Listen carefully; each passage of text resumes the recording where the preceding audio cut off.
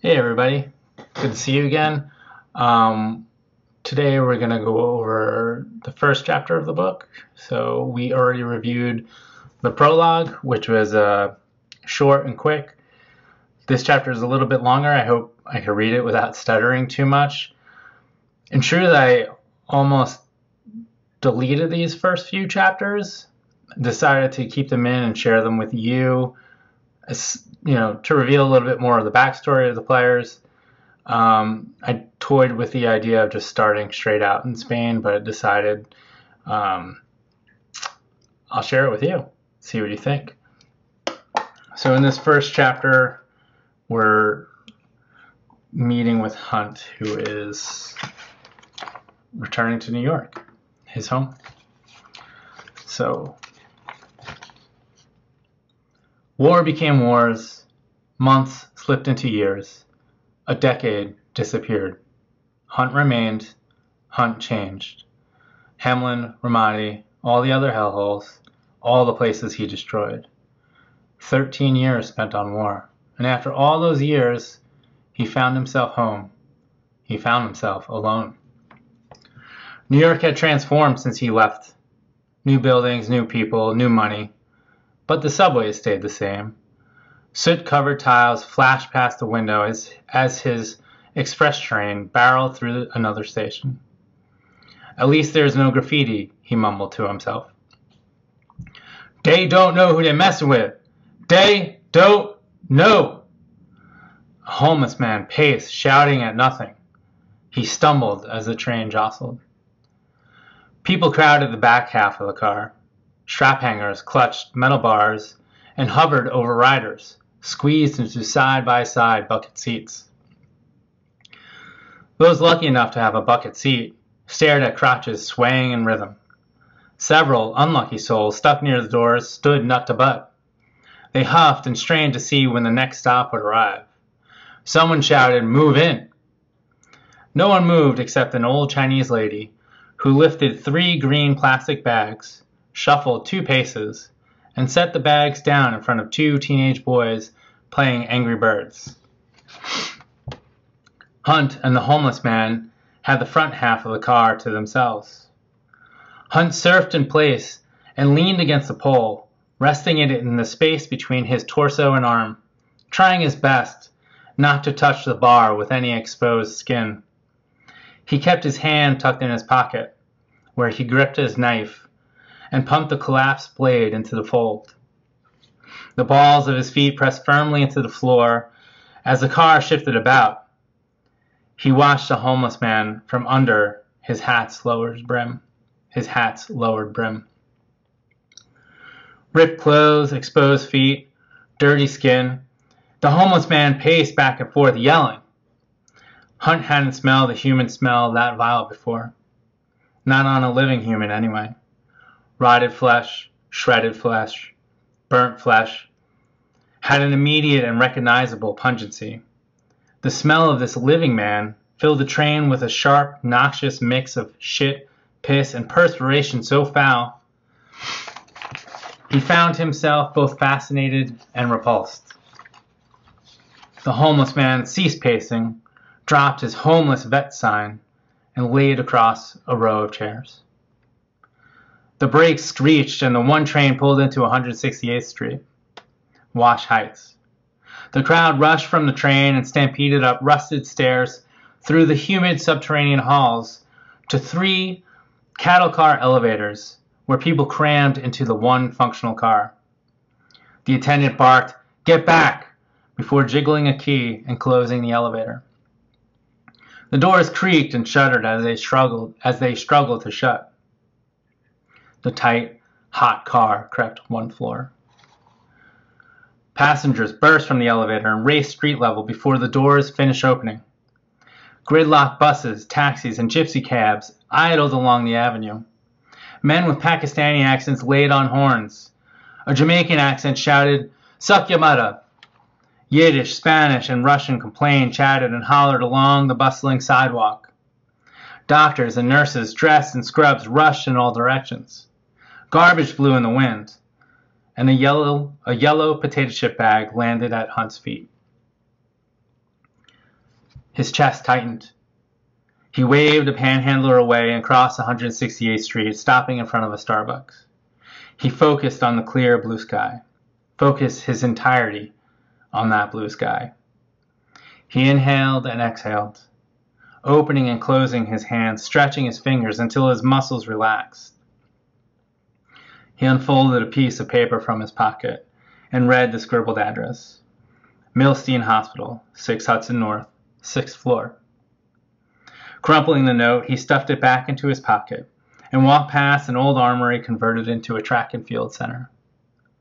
Race banners flapped next to the embrasures. Inside the hospital atrium, a security guard gave him a visitor card and pointed him in the right direction. He made his way to the cancer center and waited as the floor's receptionist banged on her keyboard, punching her keys. She raised her eyebrows and looked at Hunt like he was wasting her time. Yes. He glared at her, causing her to tense, but then he softened his eyes, and his wide shoulders relaxed. He calmly gave his uncle's name. The woman pointed past some breathing equipment. Room 6158. Thank you, ma'am, he replied. He read the room numbers as he passed each door. Room after room of people dying from cancer. Outside room 6158, he took off his baseball cap and clenched it tightly in his fist. With his free hand, he ran his fingers over the braille dots on the room sign. Each cream-colored dot, worn away from hundreds of gentle touches, revealed pink plastic underneath. He slapped his cap against his thigh and went inside. The TV blared with the news. Uncle Mike lay glued to his bed dressed in a pitiful gown. Hunt averted his eyes. The man lying there was poked and prodded, attached to several medical machines that beeped and chirped. Nothing about that man resembled the uncle Hunt revered. The uncle who carried every niece and nephew on his back during the turkey bowl. The uncle whose laugh shook the room. The uncle who helped guide him after his father had passed. Gone were his bright red cheeks, now gray and sunken. Gone was his heft and muscle, like the very essence of his life had been drained from his body. Decay wafted in the stale air. Hunt shifted his feet and cleared his throat. Uncle Mike rolled his head in his pillow and beamed. Holy shit! Magazines fell from his lap as he tried to sit. He got halfway to his elbows and promptly fell back. His smile never wavered, though. He groped around his bed, searching for something. I didn't think I'd ever see you again, he said as he rifled under his sheets. Ah! He began reeling in a cord, hand over hand, like he had caught a fish. He held up the remote and shut off the television. Hunt's voice remained direct and measured, but his volume was humbled. Mom said things were bad. He placed his hand on the bedside. Nothing I can't handle, Uncle Mike grinned. The hospital bed whirred as a mattress crept into the seated position. How are ya? He said. I can't even remember the last time I saw ya. I'm fine. Same. Good, good. The bed finished raising, and Uncle Mike dropped his hand to his side. It glanced against Hunt's, and Hunt yanked his hand away. Uncle Mike flashed a confused smile, but then moved past the awkward moment. I'm glad you came, he said. Hunt massaged his fist and nodded. He marched over to the window to grab the chair next to the wall. Tulips and carnations lined the radiator that doubled as a windowsill. Clumps of pollen dotted the lilies' white petals. The smell of Easter floated in the air. Hunt sneezed and began opening the drawn shade. Silver beads rattled in the metal clutch. Sunlight flooded the room. Out on the river, a tugboat dragged a barge. Your mom tells me you're heading to Syria, Uncle Mike said over his shoulder. Hunt nodded without turning around. I'll be honest, I didn't even know we were in Syria or Yemen or wherever the fuck. Were we not? Hunt replied. He secured the window shade and accidentally bumped the radiator as he faced his uncle. A card fell from the lilies. It read. He picked it up, and it read, Dear Michael, I owe you more than I could ever give. We're praying for your swift recovery. Love, Lynn. She one of yours? Hunt asked, holding up the card. Uncle Mike coughed and smoothed his gown. Yeah, she's got a bunch of grandkids now, he laughed to himself. Told her she needed to name one of them after me. Hunt tapped the card and returned it to the bouquet. He dragged a guest chair to his uncle's bedside. Uncle Mike removed his breathing tube, settling it on his chest. He'd combed his matted hair with his bony fingers. Didn't want you seeing me like this, he said. You'll beat it, Hunt replied. Uncle Mike tightened his lips and shook his head. Not this time. He reached out and patted Hunt's hand, and Hunt bowed his head, leaving his hand where it lay. I'm glad you came. Of course, Hunt replied. Can't believe they let you take a break from saving the world. I'm not saving anything anymore. You're doing too much. Feels like I'm doing nothing at all. You've been doing it too long. The work doesn't stop. Do me a favor. Uncle Mike picked at a scab on his forearm. Maybe think about hanging it up. Can't, Hunt replied. Uncle Mike huffed. Listen, it's just, it all goes so fast. Look at me here, just like your granddad. Almost to the T, he got his cancer 15 years after the Verizon fire. And me, just the same. Stuck here, just the same. Shit luck, Hunt replied. You don't get it. They ignored it then, just like they're trying to ignore it now. But we got smarter, more organized. He waved his finger in the air, but then the fire left his voice. Whatever, doesn't matter. In the end, it's just a bunch of guys dying from cancer. They got their red dot. We got ours. Gray scrambled eggs remained untouched on Uncle Mike's food tray. The overbed table was rolled off to the side. Hunt lifted the tray and dumped the food into the trash. Want to break out of here? He smiled. Go hit AC one last time, steaks and cards, get some real food. Uncle Mike barked a sharp, wet cough. Goddamn right. All I want is one last cigarette. And everyone keeps giving me shit about it. Can't smoke. These idiots. I tried telling them, worse ain't gonna happen. Cigarette and a beer. One last trip to see the boys at Farrell's. That's what I want. They still got styrofoam cups? Only thing that don't change. He laughed. You wouldn't even recognize the old neighborhood no more. Been invaded by a bunch of granola eating marshmallows. It's not home anymore, Hunt replied.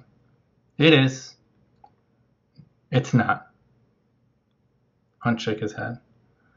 I walked around the block the other day and people kept looking at me like I didn't belong. Like I should leave, like I was dangerous. I grew up on that block. I lived there for 20 years. Went to war. Defended our home. And now, it's all gone. Hunt pressed into his chair. Mom hit the lotto. She should sell the house and leave. She'll never leave, Uncle Mike replied. She should. That's the house she bought with your dad. The house you were born in. The house where you were raised. The house where you lived when he died. It's a structure. One day you'll understand. Will I? Hunt said. You know what? Our house was the only one with a flag. Used to be everyone had a flag. How am I supposed to understand that? Times change, Uncle Mike sighed. French curator, Wisconsin lawyers, British banker. Could you imagine if Mr. O'Malley was still around? A Brit living on the block? Oh, forget O'Malley. Guy was a miser, Uncle Mike said. And the Brits got better whiskey. You met him? Like I said, he's got good whiskey. When did everything get flipped on its head? Slowly, Uncle Mike said. Then all at once. Like cancer, Hunt scoffed. Uncle Mike adjusted the needle attached to his arm.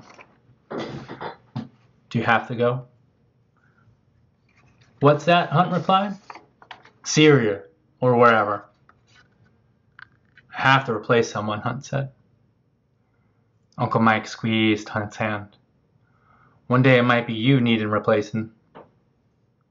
That's for the fates to decide. Sure, the fates. Tears welled up in Uncle Mike's eyes. He wiped them and patted Hunt's hand. Look, you're not hearing me. I love you. I do. I love you like you was my own son. I just don't want you ending up here. Not early, not like us. Uncle Mike motioned to the hospital room. Like me, your dad, your pop. Hunt slid his hand from the bed and rested it atop his lap. It's who we are. Maybe, maybe not, Uncle Mike replied. Maybe it's time to stop. An alarm rang. Nurses and doctors rushed down the hall. Uncle Mike began nervously tapping his bed. Then his hand began to shake. Hunt leaned forward and held it tight. I don't want to die, not like this. Too young, Uncle Mike whispered. You'll get through it, Hunt replied. Uncle Mike fumbled with his breathing tube, and Hunt helped him slip it over his ears. Uncle Mike inserted the nub into his nose. Sure, he said. He pressed the remote, and his bed began to recline. He rolled his head and looked at the flowers covering the radiator. Could you close this shade before you go? Hunt lowered the shade and placed his cap atop his head. I'll be back before I go to Syria. Check in on you. Or I'll be back before I go. Check in to see how you're doing. Uncle Mike ignored him. His skin became grayer, his eyes sadder. Hunt laid the blanket across his uncle's chest and made his way to the door before turning around. I'll see you soon, Uncle Mike, he said. In the darkness of the room, the TV flipped on and the announcers blathered. Uncle Mike closed his eyes and passed. All right, that's chapter 1. Sorry, I stumbled a bit there. It's harder with the longer chapters. Sometimes it's easy to skip a word. And, part of me wants to make this a performance, but part of it, I'm not a very good actor, but part of me also just wants to, be transparent, show what it is, show what the process is, good and bad. So anyway, hopefully you appreciate it, and I promise to do better next time. Thank you very much, and talk soon. All right, bye.